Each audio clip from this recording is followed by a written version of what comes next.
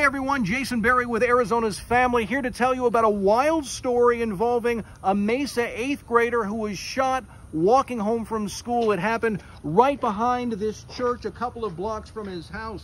13-year-old Daniel Mays tells me he was just walking along with some friends on Wednesday when all of a sudden he heard a gunshot, then felt a sharp pain on his shoulder, and he saw blood. Thankfully, Daniel is going to be okay. The bullet went in and out, but the mystery remains tonight as to where that bullet came from and who fired the gun. If you have any information about this case, call the Mesa Police Department.